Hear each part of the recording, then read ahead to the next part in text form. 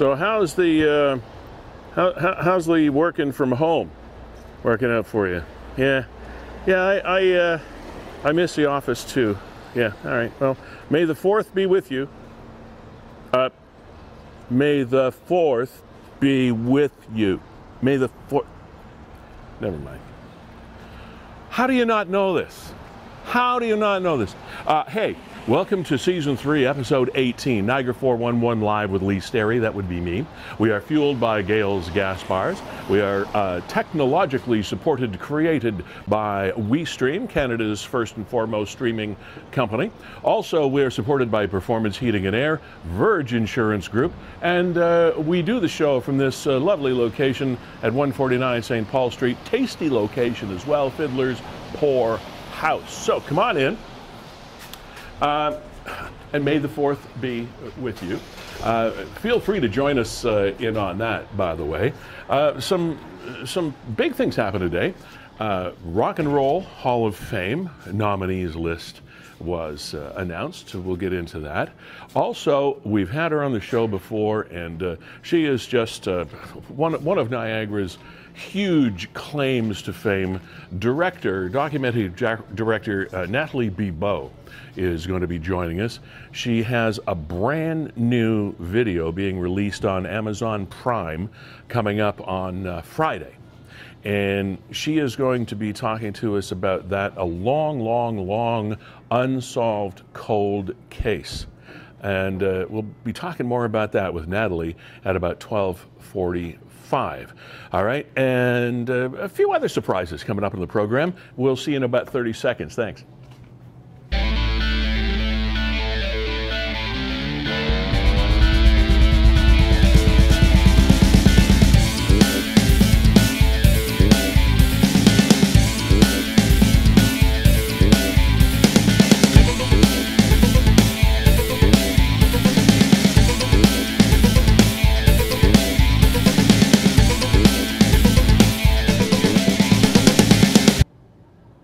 And here we go. Season 3, Episode 18 of Niagara 411 Live with Sterry. And this is probably one of the, I don't know, dullest, deadest kind of days. Is it just me? Or is it just sort of feels like the day is, I don't know, just laying there. This is a special day for us, being on a Wednesday. And Kevin Jack, ladies and gentlemen, on the right-hand side of your screen. This is getting into a busy season, God bless, for WeeStream. They have a lot of things, and unfortunately, they have not, nobody has yet, figured out how to be in two places at once. So every now and then we shift this show around because we are a little bit more flexible with this program than other people are with maybe their events. And Kevin had a bit of a conflict tomorrow, and of course I get second billing, so he's got to go, you know, where the money is. And you know what? I don't pay him. Lee, parents of young children will be hearing about this all next week. We're working alongside the MPCA, the Niagara region, and we're live streaming some of the events for the Niagara Children's Water Festival. So they'll learn not just about water preservation, but also just all things green and all things environmental. So yeah. Terrific. Yeah, so we're happy to be brought on board for that. Terrific. And it's been a relatively, in some ways, a quiet week. And in some ways, that's a good thing because there haven't been a lot of tragedies for us to report on this week and delve into, and that's a good thing, thank goodness, because I don't know that anybody has lost their livelihood this week that we're aware of on Niagara 411. By the way, thanks to Niagara 411, its creator and maintainer Nick for being here. Nick's mom, thank you. Happy Mother's Day to Nick's mom, to Kevin's mom, and every other mom on the planet. It's going to be a big weekend. And anybody that has a mom, be you younger or older or whatever, your mom doesn't really need flowers. She doesn't need chocolate. She doesn't need nothing. All she needs is you. So call your mama, okay? Isn't that interesting? That and I've thought this for, I don't know, decades, forever. Mother's Day, moms want everybody around. They just want their kids there. Father's Day, let me get out of the house. Very, very, very different psychological approaches to those days. Anyway, call your mama. Tell her you're okay. Tell her you love her, and because that's really all she wants. You don't need to spend a lot of money. Just let her know that she's there. All right? That's what moms really want.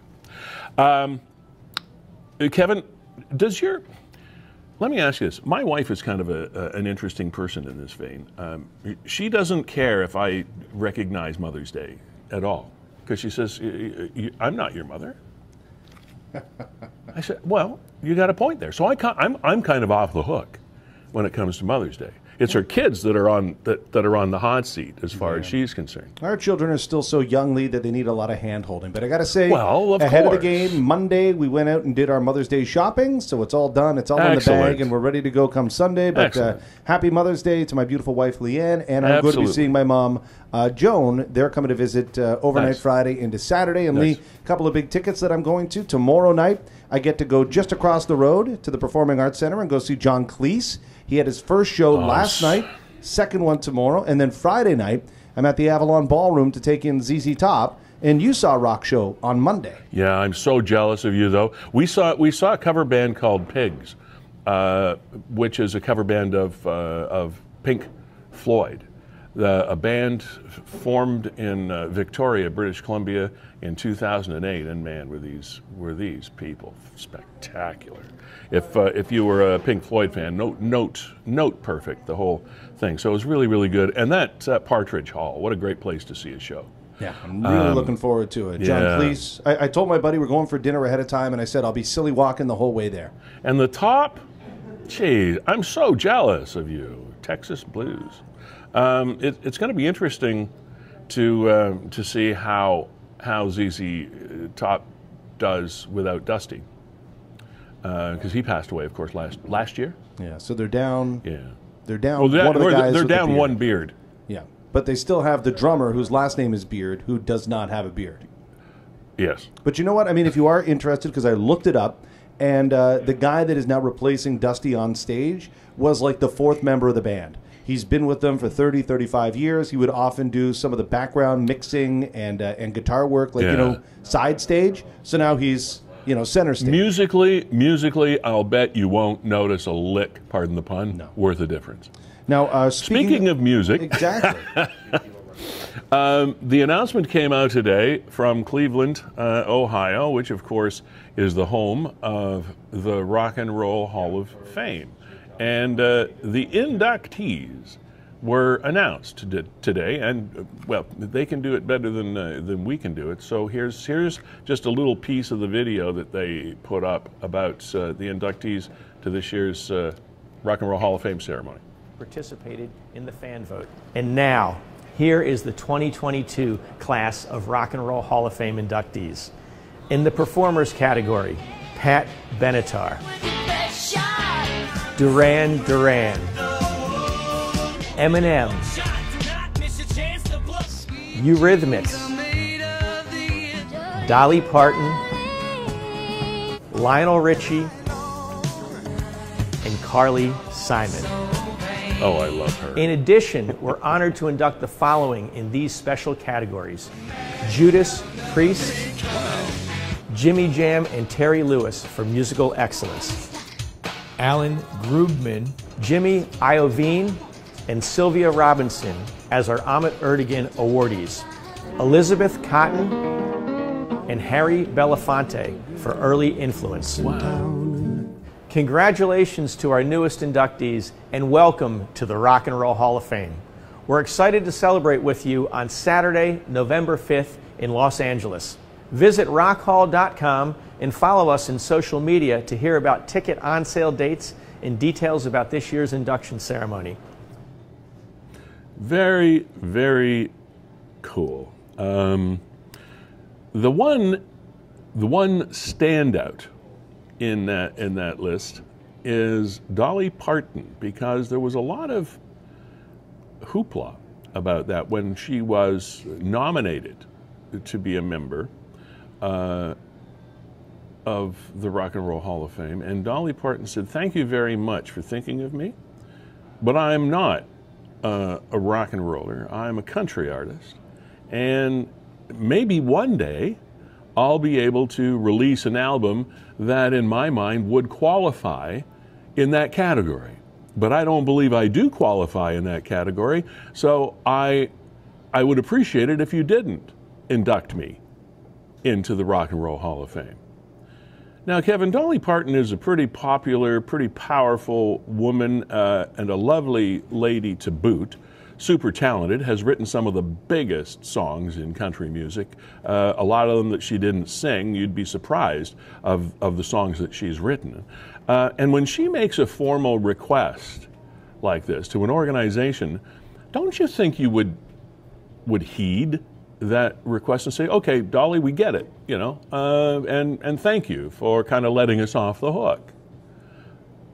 But they didn't get off the hook. They're inducting her anyway, and I'm thinking that it was the wrong thing to do. I think she's going to be very uncomfortable. Knowing Dolly, she will show up at the ceremony because it's not like her to ignore something like that. So I would expect her to be there in November when they do the dog and pony show for the inductions and all that stuff. But I'll bet she feels uncomfortable. I'll bet she wishes she was not announced as an inductee. Am I getting this wrong, or like it just feels strange to me? I thought once you said I don't really want to be a part of that club, that, you know, the great Yogi Berra, I don't want to be a member of any club that would have me as a member. Yeah, him and Groucho Marx. Was that a Groucho Marx? I think it was a Groucho Marx. Okay. But that's all right. Yogi and Groucho were a lot alike, except Groucho couldn't hit a melon at 2 miles an hour. It's speaking of which, the Jays are having a good season. Okay. Congratulations to Leafs fan. Game number 1, game number 2, a win. Game number 2 tonight. Go Leafs, go. Good luck. While we're talking about, we're going to go back to music in a second. While we're talking about hockey, we had the Ice Dogs as a topic of conversation for a couple of weeks. There was rumors swirling around, but these are rumors that would always swirl around, considering the publicity that they've had in the last little while, that there's a potential sale in the works. Kevin, I don't know if you've got your ear closer to the hockey ground than I do. I don't know if you've heard any more on that, but it was just a sort of a thing that flicked across my radar screen this week, and that's about all. Yeah, I mean, they're rumored to be sold to a guy in Brantford who I think has a Tier 2 junior team and maybe a Junior C team as well. Seems like a big leap for somebody to make, to go from the OG PHL to the OHL. Yeah, big leap. I don't know. Whatever. I'll just tell you, though, Lee, if you remember the history, the taxpayers of Niagara built a beautiful new arena. Yes. To which the owners of the Ice Dogs said they would pledge $1 million towards, and then pulled that $1 million back when they couldn't name the road in perpetuity. And now their franchise is worth probably 4 times as much now that we, the taxpayers, built them a new home. Yeah. And we're kissing the ground they walk on. Them's the facts. We shall see how that story continues to unfold, and it's a multifaceted, multi-headed monster, as they say, about this story. Let's roll back the hands of time a little bit more here and talk about music and a band that almost impossible to categorize when it came to their music and their entertainment, and even the characters that were in the band. Hard to figure out who was whom and what was what, and they were just sort of like, you know what Andy Kaufman was like as a comic? You never knew, like, really who he was. The Beastie Boys were kind of the same way, Kevin, and you were a huge fan of them. I mean, I knew of them, and I appreciated some of the things that they did, but I wouldn't have called myself a diehard fan. You, on the other hand, were a diehard Beastie Boys fan, and one of their key members, 10 years ago today, was it? Yeah, 10 years ago today, the world lost MCA, or Adam Yauch. Yeah. Member of the Beastie Boys. I think everybody had a band growing up. What was your band, Lee? Like, was it Was it Zeppelin? Was it The Who? The Guess Who? Like, which band really grabbed a hold of your identity and you said, yeah, that's Me? my band? Steppenwolf. They were probably, for me, the most powerful blues-based classic rock band in my head. The writing that Kay did and the lyrics of their songs were plaintive and yet sort of disguised by this driving rhythm that often disguised the lyrics. You often lost the lyric because the music was so powerful. But yeah, so I think they would have been mine. And was the Beastie Boys yours? That's how powerful they were for you? Yeah, for me it was the Beastie Boys, like dead stop. How would you define the Beastie Boys? Because as I said, I always had a difficult time trying to put them in a category. Well, they are so difficult to define because, I mean, most people on the surface say hip-hop band, right? They were a rap hip-hop band. Kinda, sorta. But as they morphed away from Ill Communication, License to Ill, and moved into the likes of Check Your Head and Ill Communication into the 90s, they picked their instruments up again because their origins were really a punk band. So they started playing rock and roll, and on one album, you would have what some people would consider to be like kind of hardcore hip-hop. You would have light and fun hip-hop. Yeah. You would have rock and roll songs. You would have punk songs. And believe it or not, you would have purely instrumental songs. I actually was, when I was going to get back into the talk radio business, I was looking for a song or a melody, I guess, to be more precise, that I would use as sort of a signature introduction piece of music for my program whenever it was on. And I found this song, and it was just so neat. It was all instrumental. I had no idea until I identified it, till I tried to find out who did it, that it was the Beastie Boys. It was called Electric Worm, of all things. And I thought, man, what a talented bunch. And there was some of it that was electronics. There was some of it that was sort of electronically created, but just an engaging melody and rhythm and all the rest of it. And it kind of blew me away when I realized it was the Beastie Boys that did it. Yeah, so 10 years ago today, I'm just having some internet problems behind the scenes here, Leagues. I wanted to play a video of MCA. It was really cool on the Beastie Boys when MCA passed away to just proclaim that we're done. We're done as a group. We're three of us, and two of us does not Beastie Boys make. Right. And to this day, and good for them. Yeah, they've kept their word. They've never performed. I mean, the remaining members, Mike D, Ad Rock, they've appeared as guests on a cut here or a cut there. But as Beastie Boys, the Beastie Boys, no. Yeah. And they released a book, and I read that thing. The moment it came out, I was cover to cover on that. They released a bit of a documentary. It's really just the two remaining members reading the book. That's on Apple TV, and I watched the heck out of that. But MCA, going back, not really was he the driving force of Beastie Boys, but he really helped transform a lot of their fandom and a lot of people that grew up with Beastie Boys. In the Ill Communication days, they were, I keep saying that. In License to Ill days, they were frat boys, right? I mean, they were beer Those are album names you're quoting. Yeah, exactly. So that was like mid-'80s, right? Fight for Your Right, Girls, stuff like that. And then MCA kind of became the conscience of the band, of the band, and he started hanging out with the Dalai Lama. And he raised a lot of money for Tibet in the Tibetan freedom concerts, and that was all him and all his doing. Yeah, very, very eclectic personalities, all of those guys. And this is one of the things that I find with commercial radio, and that's how I made my living for many, many years. And it's very close to my heart and soul, that medium. But one of the things that music radio did have a tendency to do is typecast certain artists for people that were casual fans. For someone like you, Kevin, that were like really diehard fans, you were more in tune, again, there's a terrible pun, with the various nuances of the band.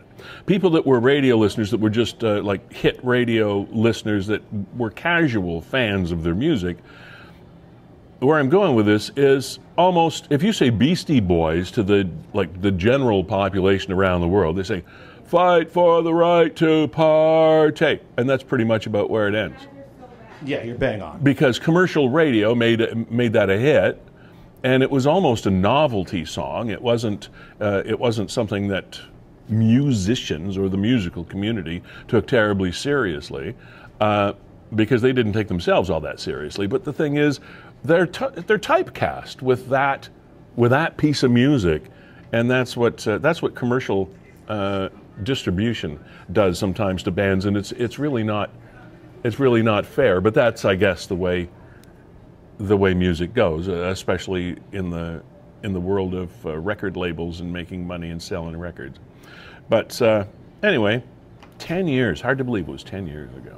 Yeah, I got a little, and while we're just waiting, Lee, you can tee up, we're supposed to have Freak Show Comics coming on. I'm just trying to touch base with them.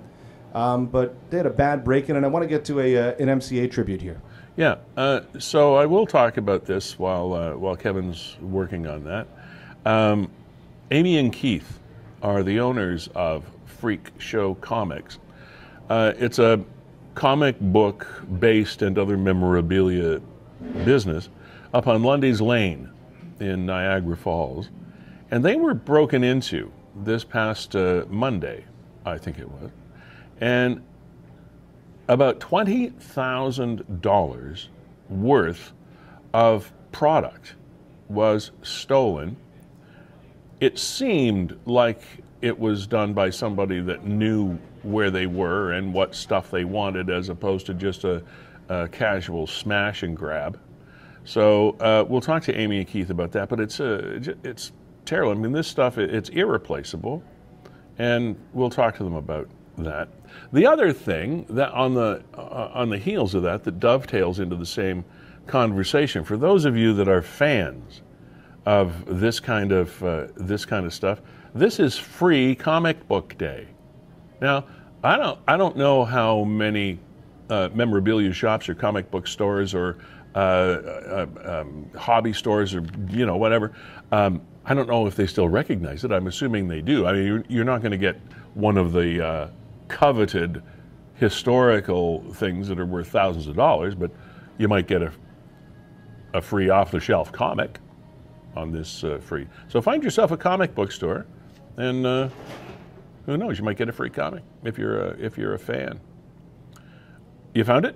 Yeah, so here's a little tribute to MCA, and during interviews and occasionally, I mean, famously once even at the Grammy Awards, he took on the persona of Nathaniel Hornblower. He was completely made up. They said he was his Swedish uncle or something like that. Yeah, which he looked kind of like a Burt Reynolds clone. The main thing about doing stunt work is safety first. I learned that from Burt Reynolds himself, because if you're not going to be safe, if you're not going to be careful of the people around, the people who are in the vicinity watching you do a manly stunt, then you might hurt somebody. And can't play the music, or the copyright people get on us. Yeah, but, I mean, there they are. I mean, just absolutely shaped my childhood, and I kind of grew up as they grew up, which I found really interesting. And if that's the one thing, if I ever met them, that's the thing that I would pass along to them. I said, hey, you know what? As you guys matured, I matured, and you went from guys that were kind of beer swilling, bigoted guys in the '80s. To accepting, loving people in the 90s. And I don't know if society followed that growth chart, but I know I did. Well, I think that in a lot of these cases, these entertainers that you kind of write off as just off-the-wall characters, I think they're very, very brilliant entertainers in their own right. They're not stupid people. They're probably off the scale, actually, when it comes to their intelligence and what they were able to do, and they just had fun and did so many different things. So you got to give them points for versatility, if nothing else. Yeah, and MCA really was that, and I've come to learn that he was kind of the driving force behind the entire band, which is why I think the remaining two members said, we can't go on. Yeah, we can't go on without him. Yeah. Anyway, we've got Amy and Keith standing by here from Freak Show Comics. Excellent. And I'll let you say hello to the both of them. I shall do that with great Pleasure. Hi, Amy. Hi, Keith. Welcome to Niagara 411 Live. How you guys doing? Good. How are you? We're fine. Thank you very much. Now, I set this up a little bit earlier. You were probably watching. So you guys were burgled, for the lack of a better word, on yes, Monday. We were. That was Monday evening, yes. Yeah. Well, tell us what you know. At 10:46, somebody, two gentlemen, threw a rock through the glass door and just came right busting in and went right for what they wanted, which was between $20,000 and $30,000 worth of items. And they ran out, and it was within 40 seconds they were in and out and gone. What was it that they took that was worth that amount of money? Graded comics. Yeah, CGC graded comics. Specifically, Amy will show you one here. Like these. They're encased. You can see there's CGC's a company in Florida. Right. They're the premier grading service in the world for comic books. Okay. And we are Niagara's only dealer for CGC. We lost, most notably, an Amazing Spider-Man #6, rated 4.5. It was also signed by Stan Lee. Wow. We had it up at about $3,500, which was market value. There was also another $1,000 comic book stolen. That was also a Spider-Man number 800. That was signed as well, graded 9.8. And is this out of 10? Knew exactly. Yes, that's out of 10. 10s are impossible to get. Almost impossible. 9.9s are pretty hard to get to. 9.8 is the standard, but they came in. They knew exactly what they were going for. They grabbed 2 boxes of books and a handful of the higher end stuff that we had in the cabinet right beside it. And like Amy said, they were in and out in 40 seconds. Okay, so those of us that are on the outside looking in would say this was somebody that obviously knew who you are, knows the store. How would they know where that stuff is? Is this some sort of someone that you know? How would they know? No, I don't think so. We have, I mean, it's Niagara Falls. We're right on Lundy's Lane. It's become like heavily touristy again after 2 years of no tourists. But we've had a lot of people from out of town. They come in, you know, you never know. Like, we have a lot of traffic that comes in, especially on weekends. We don't know everybody who comes in our doors. So would they have been able to come in and sort of, as they say in cop shows, case the joint? Would they have been able to see this box of material? Yeah. We keep them right here on the counter, like so for safety, so that people don't run out of the store with them. Yeah, right. So that's more for like if somebody tried to come in and just grab it off the counter and run out the door. I mean, we've never had that kind of problem before, but this was a whole other thing. They obviously must have been in the store. They knew exactly where to go, what to grab. Yeah. So they were on a mission. We currently have somebody looking through our footage over the last few weeks at least, trying to get some sort of identification. We do have video footage of the burglary, but it's night vision, so. And they were wearing hoodies, masks, hats. There's a couple things that make them somewhat identifiable, so I am hoping that we're able to pick that up on our daytime footage. Good, because that was going to be one of my questions as to whether you had that kind of footage or not. Our footage allows us to go back, I think, 30 days. Right. So we'll be able to. It's going to take some time to kind of scrub through that footage and look for any kind of like identifying markers of any kind. Right now on the screen, we are showing the footage from your store of these two guys coming in and out with the boxes. Kevin has accessed that CCTV material. Yes. Yeah, I spoke to Kevin yesterday. Yeah, and it's as you say, there are a couple of things that you notice. Hopefully they'll be able to be used as identifying markers. We won't go there just in case we get in the way of the investigation as opposed to help it. So this material would have been worth, as you said, $20,000 At plus, least, yeah. plus Yes. in retail. What are you out of pocket for this rare material? Due to the fluctuation, probably about the same, because some books go down in value, some go up in value. So, it's pretty much a direct loss Wow. for us. Like And I guess you're shopping all of the time too. constantly, Always. Like we buy and sell more than our customers do, just to keep the stock rolling in. And I mean, Keeping interesting stuff in store. it's the kind of industry, like, we can't have stale stock. We're always rotating on a weekly basis. Comics in, comics out, toys in, toys out. Are the local investigators on top of this to your satisfaction with looking for these guys? We haven't heard anything more beyond that night. The officers that attended were wonderful. We had forensics here. They had the K9 unit out. They were absolutely fantastic. Apparently, the case is going to be sent to the detective squad, but we have not heard anything further. But we are taking measures. I've asked for a copy of the police report to be sent to me because that's necessary to be able to secure some of these valuables so that they may not be able to be resold. How long have these guys? How long have you been in business, guys? 6 years. It'll be 6 years. Oh, it is just past 6 years. April 2016. I bought the Neutral Zone from John Roma and turned it into Freak Show Comics. Well, good for you, because that's a pretty good run for small businesses these days, especially having to go through the whole COVID experience and that was been interesting. Oh yeah.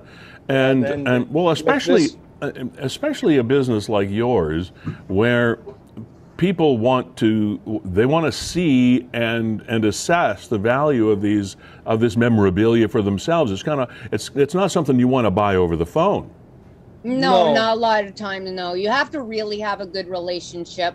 Thankfully, over the course of COVID, we've been able to build that kind of relationship with people from out of town, just over the phone or over online, because we do have a very strong local reputation and people trust us, and as well they should, because we would never do anything to harm our relationships with anybody. Got a couple more questions for you, and this one, as thieves are concerned, probably the easiest or the most important part of stealing something is to be able to turn that into cash.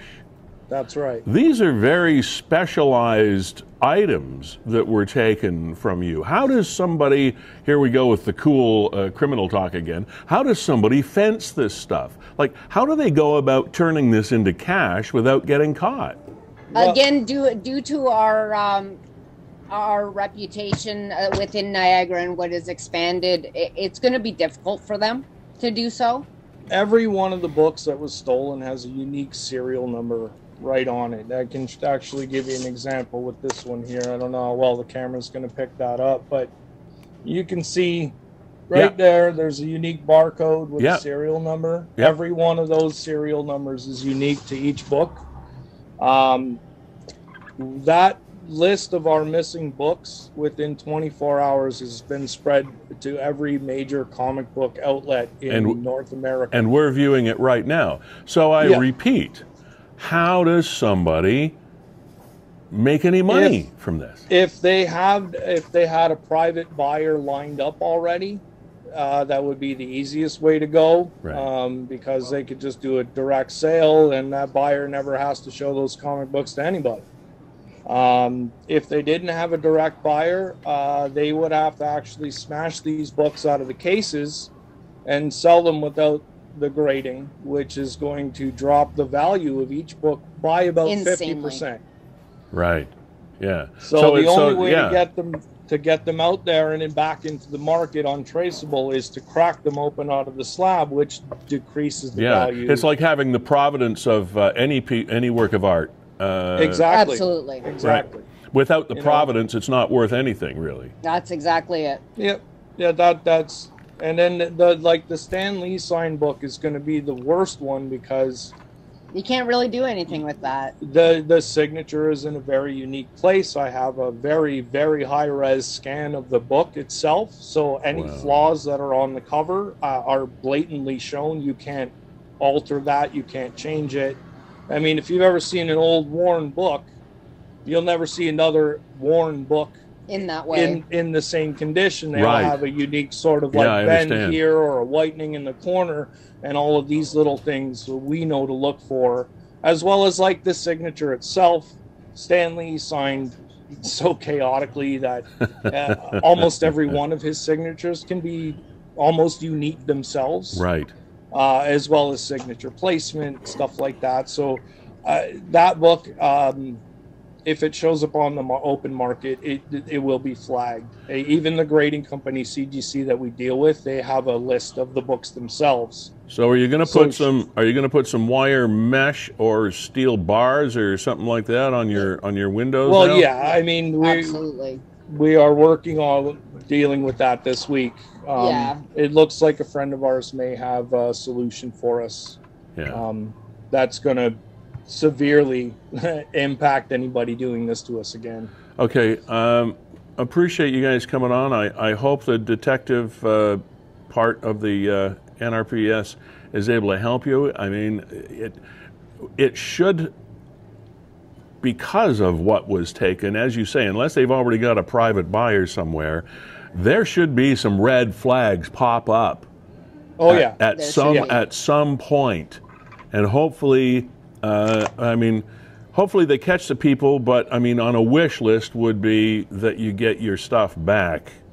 Yeah, absolutely. Yes. That's definitely what I'd like, and to have these people be caught so that they don't damage any other small businesses. We can't take that. We've had 2 years of absolute madness. I'm sure. One more question on maybe a lighter note is coming up on Saturday is what has historically been known as Free Comic Book Day. Yes. That's right. Free Comic Book Day. Everybody's favorite day of the year. Do you guys recognize Free Comic Book Day? Oh, we absolutely. celebrate it. It is our religious holiday, if you will. Okay. Yep. All right. Everybody needs to come out, grab some free books. We're going to have some sales on some mystery boxes, mystery bags. Just a whole fun time. Okay, it's always a great time. Tell us exactly where Freak Show Comics is, so we can find you Saturday for sure. So we're 5992 Lundy's Lane. We're near the intersection of Main and Ferry.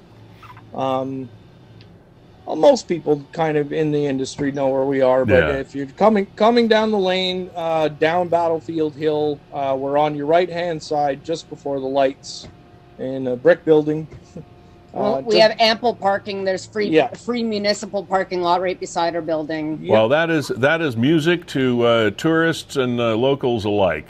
Free parking. I hope we hope to see them all here. Those are the two magic words: free parking these days. Absolutely, and free comics. And free comics. All right, Amy, Keith, sorry for what you had to experience last Monday. Thank you so much. I know it's like a feeling of being violated, and it takes people a while to. It's almost like a PTSD thing. It takes you a while. It really is. You know, we are here so much in our store that our store just feels like a second living room to our house, and it is equally akin to like somebody busting into your house. Very violating, and I don't wish that feeling on anyone. Keep us posted on the progress, and we'll definitely keep our fingers, eyes, and toes crossed and everything that this is ratified in a positive way for you. I hope so too. Thank you so much. Yeah, thanks, guys. Have fun on Saturday. We will. Thank you for your time. All right, you are more than welcome. Come back anytime. Thanks. And may the 4th be with you. No, with you. No, I insist. With you. No, with you. There you go. Celebrate Star Wars Day, 15% off all Star Wars action figures at Freak Show Comics as well. Two of the friends of this show, Kevin, are massive Star Wars fans. One of them being our trucker Dave Bennison.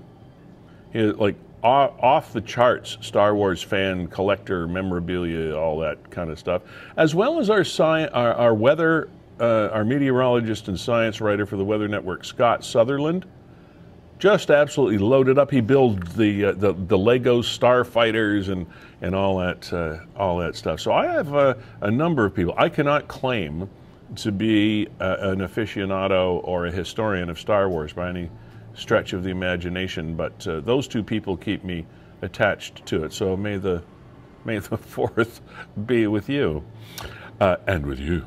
Okay, Kevin, that's amazing. I still think to steal something like that, you either do have a private buyer or you're stupid. I don't know. I don't know which. But if you're gonna take a chance on stealing something, breaking into a store, committing a felony, you should be stealing something that's a little bit easier to move, a little bit easier to cash in on than something like that. Yeah. I mean, that's like stealing a Ferrari from somebody's driveway. How do you sell that? You can sell a Honda, but you're probably not going to be able to sell a Ferrari, and it's the same kind of concept. It's usually a reason why people turn to a life of crime, Lee, and it's not because the Mensa Club was full. Yeah. Except there are some people that are pretty intelligent. If they'd use that for good instead of evil, they'd be better off. Yeah, every once in a while, you watch a movie like, Catch Me If You Can, and you think about that guy and you go, wow, if only you had used your skills for good. And but he ended up doing that. Yeah, ultimately he did. Yeah, that was interesting. Coming up shortly, Natalie Bibeau, director extraordinaire. The credits, she did the Walrus Whisperer, you remember, which was the documentary about Marineland. And her new one is called The Unsolved Murder of Beverly Lynn Smith. A cold case. It's been cold so long it's been frozen in time. But her documentary airs this Friday, on Amazon Prime. It's going to be airing in 240 countries and territories around the world. And she joins us in mere seconds, or minutes, as the case may be. I want to thank Gales Gas Bars for fueling this program. It's been a while since we mentioned it, since the beginning of the show. Sorry about that, Gales. Actually, I noticed that maybe we'll reach out to Jessica in the coming weeks. And I was thinking about this the other day, and all of a sudden it popped up on my Facebook page. Jessica Friesen, CEO of Gales Gas, was interviewed by the CBC recently about the impact of gasoline companies, petrol companies, of electric vehicles. As electric vehicles as EVs, as they call them, and of course they call the gas vehicles CE, combustion, internal ICE, internal combustion engines. That's the gas talk for cars that take gasoline. So the impact of EVs on ICEs was the subject of an interview that Jessica did with the CBC recently, and so it's going to be something to watch as this story evolves. But we thank them for fueling this program on a regular basis as our prime sponsor. Also want to thank Performance Heating and Air. Carlo, thank you for your continued support. Mark Shirk, Blake, and the gang at Virgin Insurance Group, all of these are born and bred and supporting Niagara, and born and bred right here. You can join this program, as you'll see by the banner at the bottom, by clicking the Zoom link in the post, and that will click you into our green room, our Zoom room green room, where our close personal friend and executive producer Kevin will get you ready to go and all primed up, and come on, you can talk about the May the 4th or anything you want as we go forward. And Lee, I mean, exactly. I got the green room right next to me here and looking for anybody to hop in, and I can see right now that Welland filmmaker Natalie Bibeau is here and waiting, so let's get her on the program. Yay. Hi again, Natalie. How you doing today? Hi, I am great. How are you? I'm terrific. I'm actually I'm a little disappointed. Okay. And I'm being a little sarcastic. That I haven't had a chance to narrate any of your works yet. I know. We just haven't found the right project for you, Lee. It's got to right. be the perfect one. Yeah. Okay. Yeah. Way to wiggle out of that one. Natalie Bibeau, all kidding aside, you're having a great run, and with this documentary that's coming out, I think this is going to be something that just absolutely rivets people to their screens when they have a chance to watch it. The Unsolved Murder of Beverly Lynn Smith. Now, the premiere happens Friday on Amazon Prime. It's released, but it came out at a festival called Hot Docs. Is that correct? That is correct. Now, when was that? Last Saturday night at 6 o'clock. We had a public screening unlike any I have ever done. The Walrus and the Whistleblower, as you might remember, came out at Hot Docs right when the pandemic started. So its premiere was virtual. And this one here, 2 years later, was in person with a packed theater, including with some of the family members of Beverly Lynn Smith. So it was an incredibly powerful night. Yeah. Wow. What theater? At the TIFF Lightbox in Toronto. That must have been absolutely a crowning achievement for you. You must have been so proud of that. I was, yeah. And I was really proud of our whole team. We had 250 people work on this project. It was a huge accomplishment for us. A lot of us were there that night.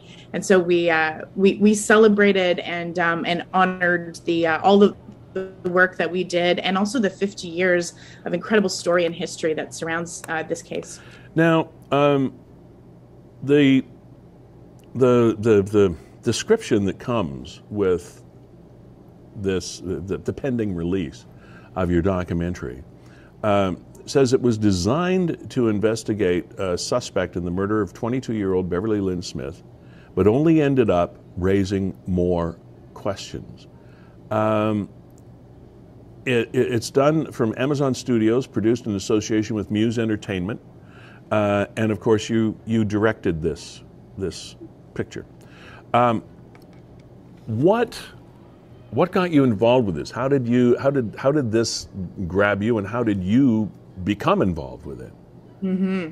Well, I had just released The Walrus and the Whistleblower not too long before that, and it was brought to me in part because of that film, because of the success of that film, but also the type of treatment that I applied to what was a thorny story. I mean, as you might remember, with some legal implications, some journalistic implications. I treated that story with a certain character-driven approach, with emotional nuances. Right. And Amazon and Muse wanted something similar applied to this story. So it was brought to me on the back of that. I was gripped by it immediately. I actually have a relative on my mom's side of the family that's currently in jail because of this type of sting operation. So it hit home for me right from the start. And the potential to work with such rich, eccentric characters again was just something I couldn't pass up. It seems to be my calling card.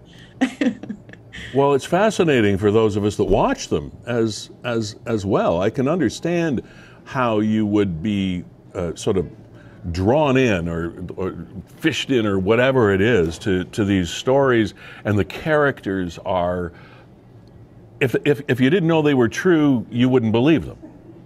Absolutely. I mean, there's so many twists and turns. It's stranger than fiction, this one.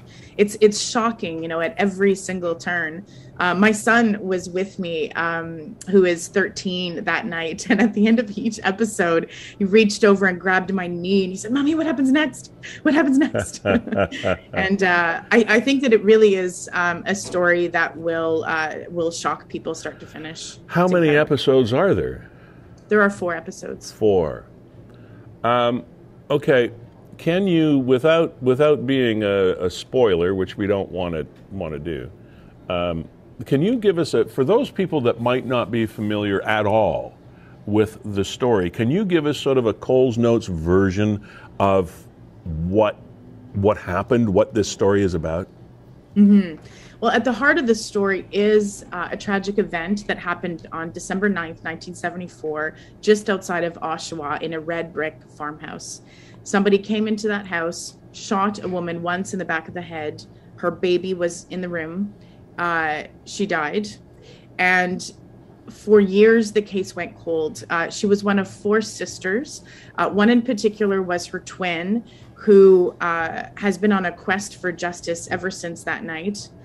And it's only 3 decades later, when there starts to be some serious movement in the case, an arrest is made, a controversial investigation is launched, somebody else sort of comes into the story, and all of a sudden, this the life and the murder of this woman gets intertwined with some very big questions about what we are allowed to do in our society in the name of justice. How far should we be able to go in the name of justice and of solving crime? But also, how far would you want the police to go if it was your family member who was murdered? So these are the big questions we start to ask about this murder, about the fact that it's a cold case, and we take it almost all the way to the present day. Fascinating. And who wrote this project? How do you mean, sorry? Wrote it. Like Amazon Prime came to you with the project? Or you started it? No, it came to me. To you. And we had a team of people working on it. There was a wonderful executive story editor named Andrea Stewart. Okay. I worked with a wonderful producer named Tara Jan. Then there were executive producers at Muse. And together we shaped the vision for it and built the narrative arc to be able to hit all the right points in the story. Okay. And build towards this very dramatic conclusion. And my initial question, I probably should have left it until now. Who was the script writer? Like who handled writing the scripts, or was it a team effort that did that as well? It was a team effort, but our executive story editor Andrea Stewart led that charge. Okay, so you took this story with your team and built every nuance of the production, like from the ground up. Yeah, I was hired as the series director and then eventually also became the showrunner, which means that my role was to oversee every single department, from writing to directing to cinematography to post-production. All of the creative basically fell under me. Wow. And like I said, I had a team of 250 extraordinarily talented people working very hard to put this together. Unbelievable. And you know what, Natalie, you are such a down-to-earth, unassuming girl next door with this amazing talent and an incredible gift, and it's nice that we can that the Rose City can claim you as a rose of its society. Because man, you've done some incredible work. I can't wait for this to come out. It's awesome. And yeah, I hope that people just sit down and absorb it. It's a gripping story, but it's also incredibly important, actually, in this time right now. And Natalie, it's Kevin here, and I don't know if there's a name for people that are addicted to documentaries, but I'm that guy. I can't. Yeah, I know you're the same, Ailey. I mean, we should come up with one. Yeah. There should be, because I mean, that's all I do. I just sort by category, go to documentaries, and see what's there. And I can't wait for Friday because I'm absolutely going to binge this thing. You call me Saturday morning, I'm done. I will have watched all 4 episodes. Lee touched on something there. I mean, you are Welland born, went to school in Welland, and you are achieving some incredible things. Have you had any local recognition here in Niagara? Like, I'm thinking, except from us, Key to the City, or has the high school called you to have you come in and speak to the class, or anything along those lines? Not yet. No. Nope. Wow, you'd be a fabulous guest lecturer at just down the street, as a matter of fact, at the Brock Performing School for the Performing Arts and things like that. Wow, what a resource that you would be, and how you take an interest in something and build it into a career like you have done. How do you do that? I mean, you must be just a relentless reader or researcher or something. Yes, I mean, I've always been a reader and I've always been interested in story, even when I was a little girl and I thought I might be a lawyer when I was older or a diplomat. I mean, we all have these dreams when we're little. Sure. My heart was always in storytelling. And so I find that the strongest thing that I do is I listen to people. Because I think when you really listen to people and you legitimately empathize and care about who they are and what their stories are, it enables you to tap into universal themes that we all feel as humans. And I think that's a storyteller's gift is actually to listen and then have the skill to be able to put it together in a story that then relates to other humans. And so I do read a lot, I listen a lot, I travel a lot. I take a lot of risks, and I follow my heart. As trite as that might sound, I actually follow my intuition a lot, and that seems to have led me in some excellent places. So well, far. Your instincts are damn fine, as far as I can tell. Thank you. Now, again, you had to have been in the place that these real characters were in the Oshawa area. What did that feel like? It was a bit of an out-of-body experience, honestly, because we were even filming on the street where this happened. And we were doing it when possible, very early in the morning or later in the evening, so not to disturb the neighborhood because it is a small, intimate community. The house has since been torn down, so we couldn't film the actual house, but the memory and the trauma of that crime has never left. I mean, it's imprinted on the terrain there and in the memory of the people who live there. So we were very sensitive to that and filmed with, as much respect as we could. And we filmed all around that area, drone shots and traveling shots to be able to give Oshawa a character as well, right? Because this is Durham Region's oldest cold case that Amazon is telling here. And they've chosen this as their first Canadian original true crime documentary series ever. Wow. So, having this particular crime in this particular place it was important to highlight the Canadian-ness of the story and also that particular era where it happened. So we filmed a lot. We talked to a lot of local people who still remember what happened and who are still horrified by the fact that officially this is still unsolved, even though there are many people who believe they know who did it. Well, we are so very proud of you. Not that counts for a whole lot, but we are. Oh, you're wrong. It counts for a lot. And it's just so fascinating that in our own backyard we have fostered such a gift, such a talent, and congratulations again. I know that this will probably be up for another handful of awards as time goes by.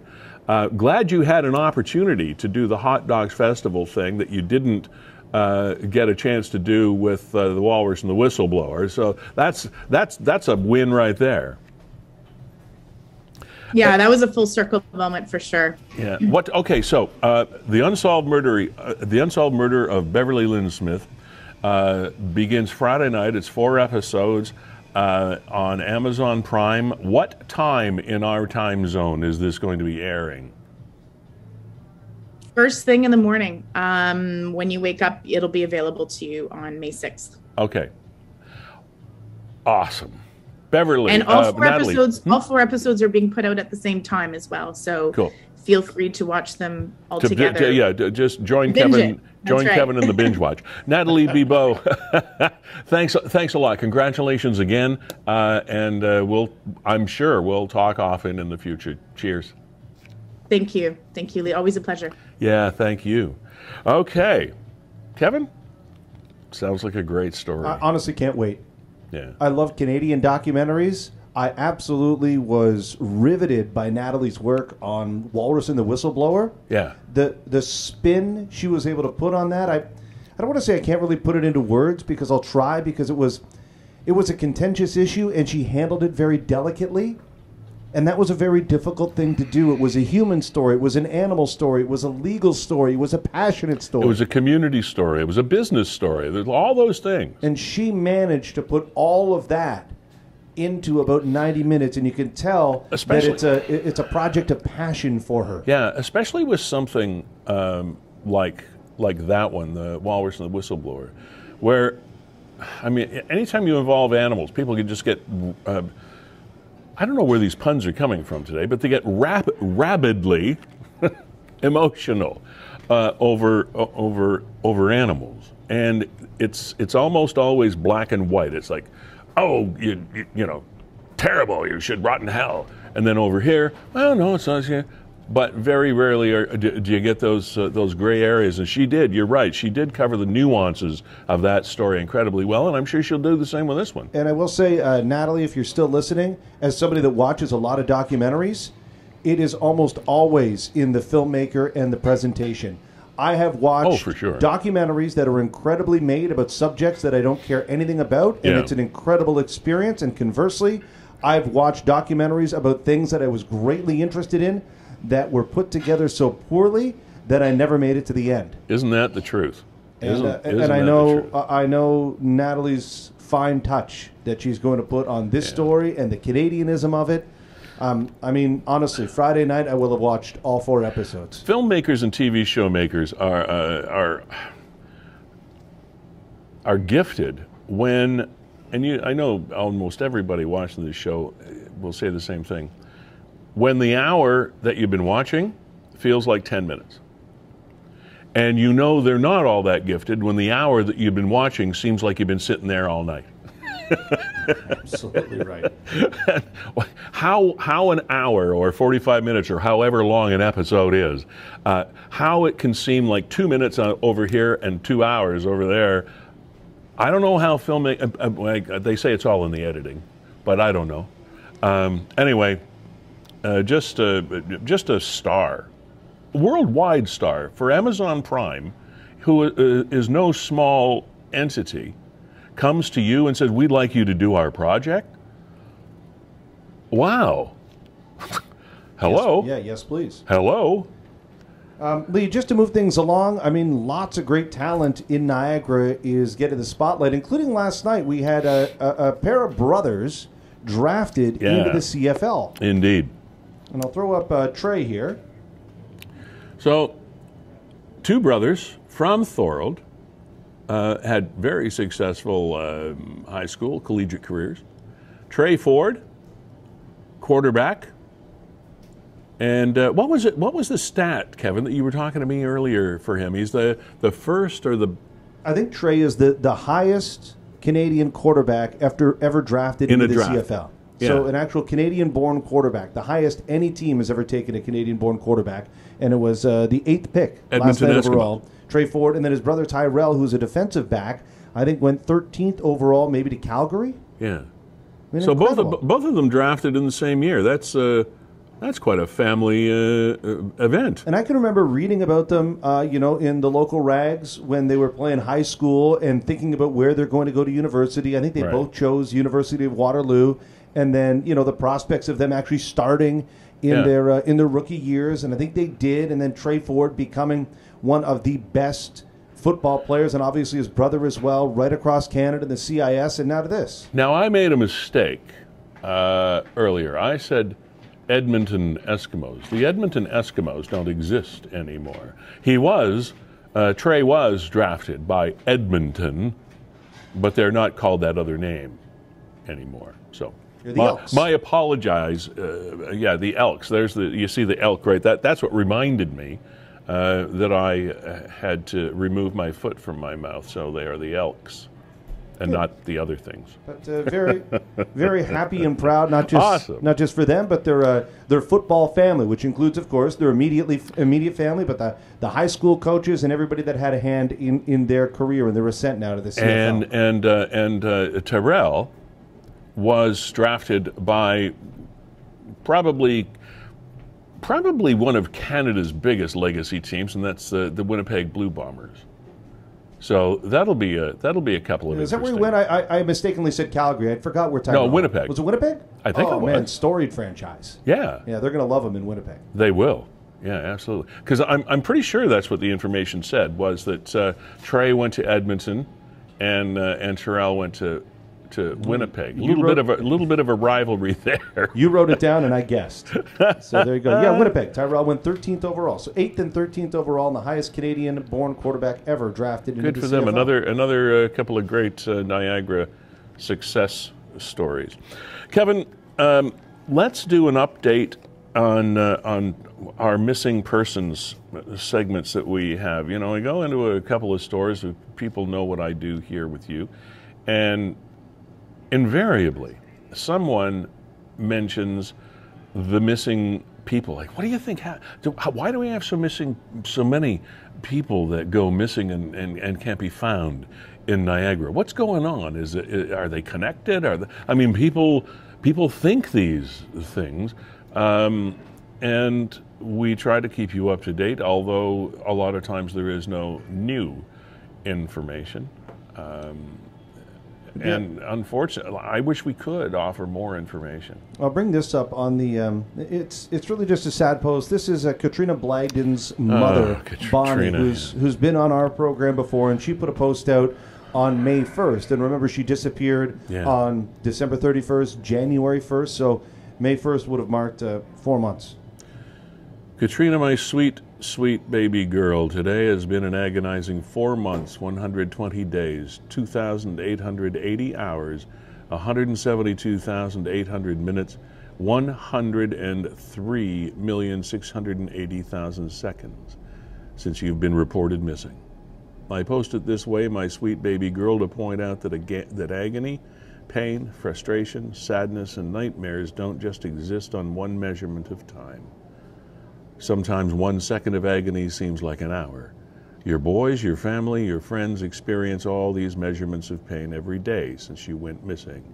Many beg, cry, and plead for you to be brought home to us and that this nightmare ends, sweetheart, because you are so loved.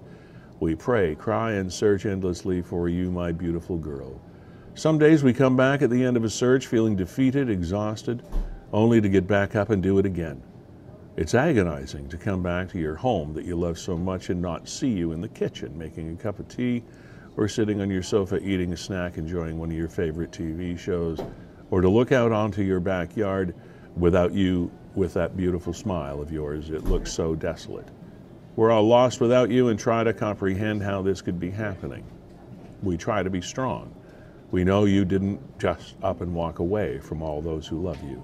Your boys mean the world to you. You may have been told no one cares about you or loves you. We all know differently.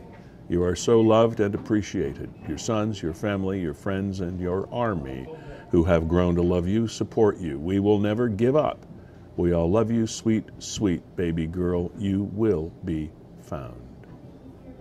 An incredible tribute from Katrina's mom. And also, the search continues for Nick Adamson. Nick Adamson is still missing as well, and this is the site that pays attention to Nick and keeps putting posts up there. We've updated the missing posters and made a colorful version as well as a black and white version. Please feel free to make copies and post wherever you go. We have also posted PDF versions within the Files tab. If you would like us to drop some off to you, please do not hesitate to reach out to us, and we would be more than happy to drop some off. Thank you to each and every one of you for your continued support and help. Nick Adamson still missing. On the positive side of the scale, an 85-year-old man was reported missing but was indeed located and is safe. The investigation to locate missing person Ray Ellens has been ongoing by Niagara Regional Police Service. Officers assigned to 8 District in Grimsby. I know an officer that works in that office. But thankfully, Ray was located, and all is well there. So that's a piece of good news. And speaking of good news, Kevin, there was Good Samaritan story, which we'd like to see on Niagara 411, and it's nice to touch on these because it does indeed go to the basic goodness of the heart of humans everywhere. We see atrocities every day. The news of what's going on in Europe is staggeringly depressing and horrible. But on the flip side come some good news stories. On Sunday, my stepfather had a heart attack while jogging. Some wonderful bystanders jumped in and performed CPR before the paramedics arrived, and it could be the reason he is with us today, as he just woke up and is speaking and looks to be making a recovery. My mother and I would like to personally thank whoever this person or persons were, hoping you could make a post for us regarding this. It was Sunday morning that just passed, between 9:30 to 10:30-ish.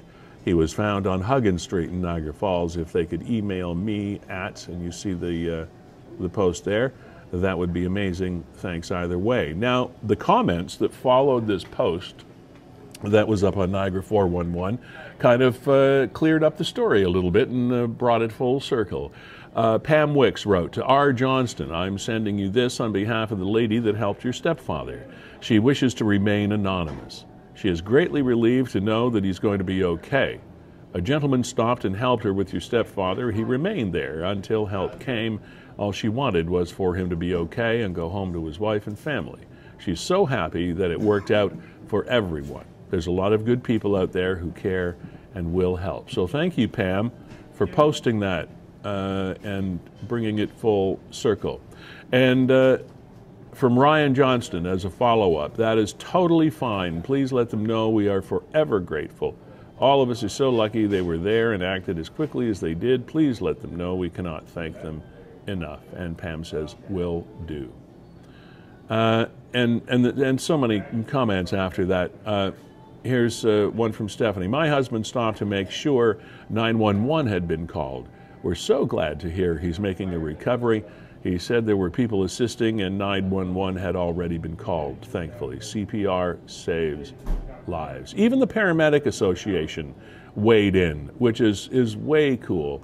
The NPA says, "That's great. Early CPR saves lives. It's so important. Thank you to those who stepped in to help. Always nice to hear about a great outcome." And John makes a comment here that is probably very, very valid as well. First aid should be a standard course in all schools, maybe every even year for them, grades 2, 4, 6. Start with small steps like what to do in an emergency and minor things as they grow, get them more competent. The world would be a better place. Yeah, and Kevin, this goes to, I guess, early real-life training that could be instituted in certain situations in our school system, given the resources and the opportunity and the money and all the rest of it to do those things.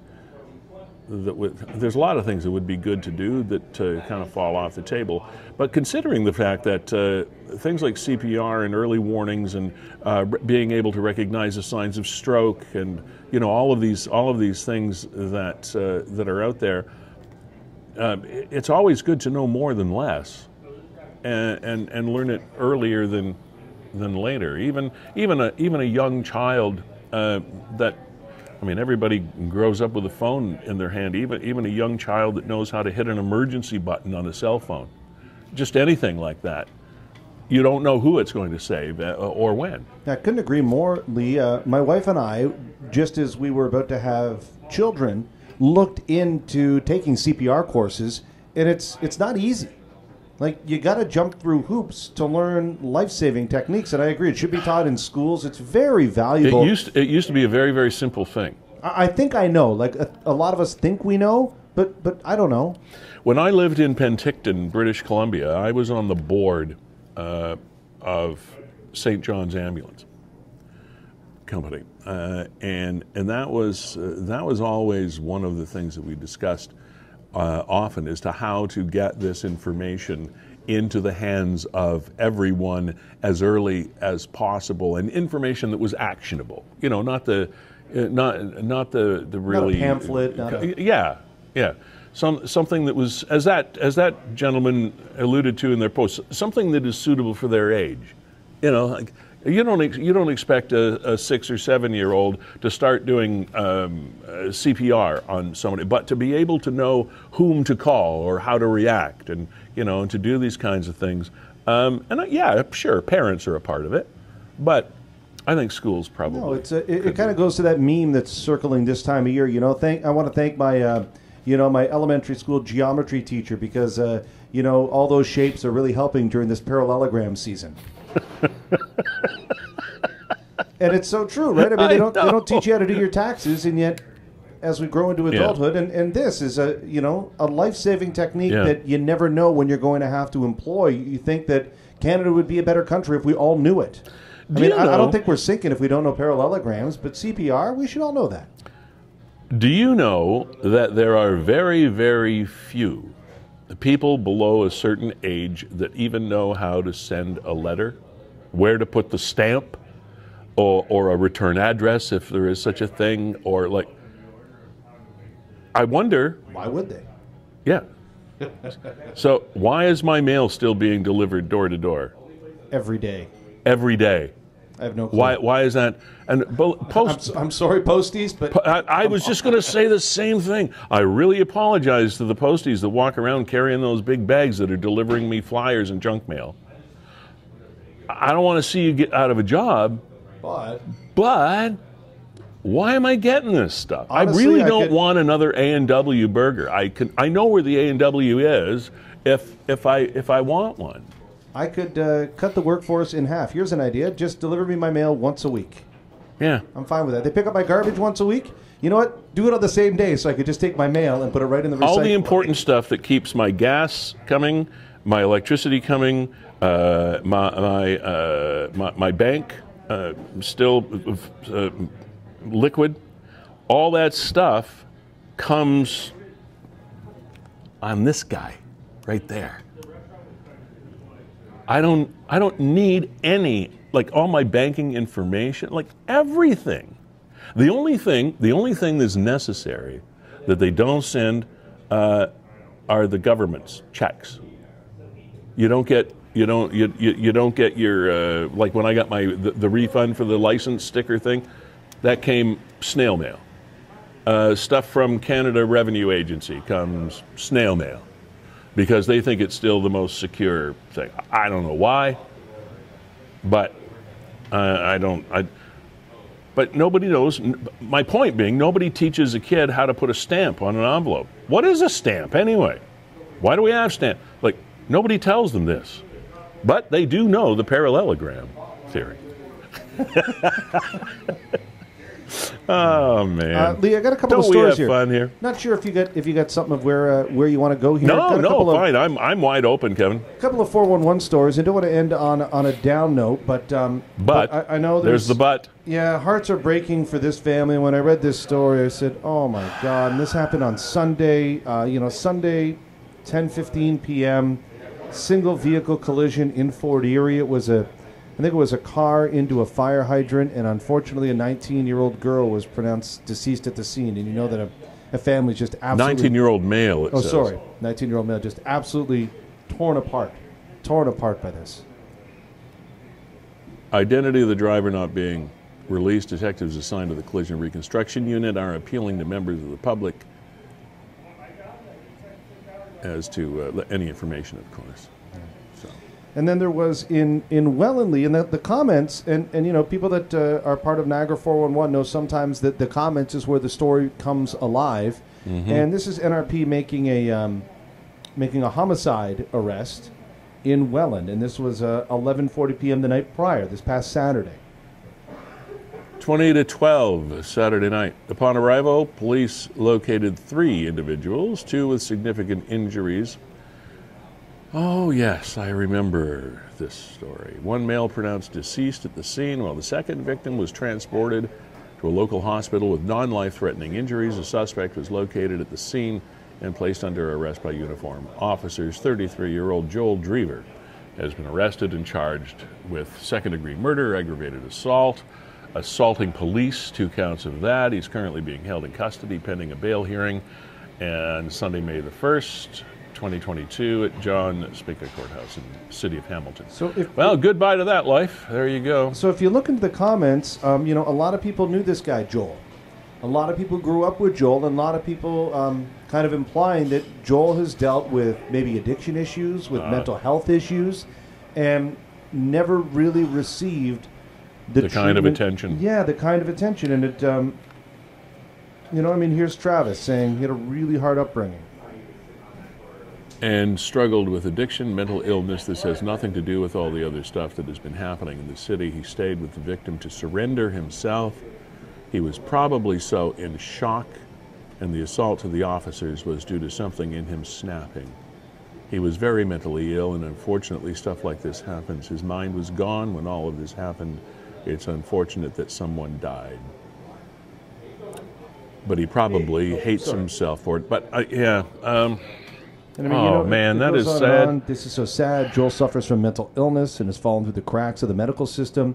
There are other people commenting about, you know, here's a guy sad. I went to school with Joel in elementary and high school. He was quiet and artistic. Wow. I mean, everybody's got a story, but this one just struck a nerve with me because there was such an outpouring of support for, you know, Joel. The sadness of the situation. Yeah, he's not the type of guy that would ever want this to happen. Nobody was trying to defend the fact that he did this. And I go, you know, alleged at this point, but nobody was trying to say that. Just trying to paint a tapestry of what was behind it. Wow, there are some sad people in our world, and hopefully it'll be too late for his victims that he never intended to be victims by the sounds of it, but hopefully he'll get the help now that he deserves, but it's a couple of people too late. I want to thank, again, our sponsors of the program, Gales Gas Bars, for fueling this program as they have for, well, almost from its inception now. And so we thank them for that. There, see that rainbow logo there at the top of that post? The LGBT plus recognized, and what is the proper word, Kevin? Rainbow registered business. Thank you. It just flew out of my head. That's why I keep the hat on, so things don't do that, but it doesn't always work. Rainbow registered business, Scales Gas Bars. Congratulations on that and many of your other achievements. Performance Heating and Air, Carlo, thank you. Verge Insurance Group, Mark Shirk and the gang, appreciate your support as always. Nick at Niagara 411, thanks. Nick's mom also. Happy Mother's Day to all of the moms. Kevin, it's been nice to see your mom from time to time, and I know you're going to see her over the weekend, so give her my best. And may the 4th be with you. It's the only time it works if you have a speech impediment. May the 4th be with you.